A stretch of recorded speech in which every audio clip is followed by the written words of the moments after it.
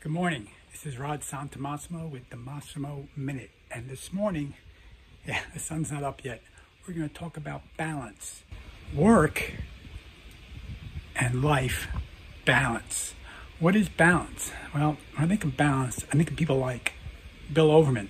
He's investing in properties, but at the same time, he's traveling around the world.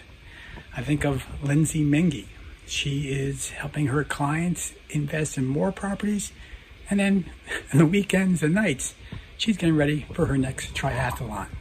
I think of Doug Molyneux, who is always developing, investing, and assisting others. But then again, many times he's on his boat with a bottle of scotch probably and a great cigar and just hanging out, not caring if the fish bite or not. I think of Mike Gallegos, who is not only getting his master's in leadership, but also helping so many firms across North America in building the sales teams and leading those sales teams. Oh, by the way, he's also a kick-ass jiu-jitsu master. Balance. So what is balance to you?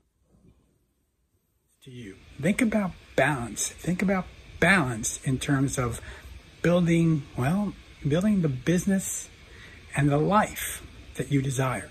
So, until next time, this is Rod Massimo with the Massimo Minute.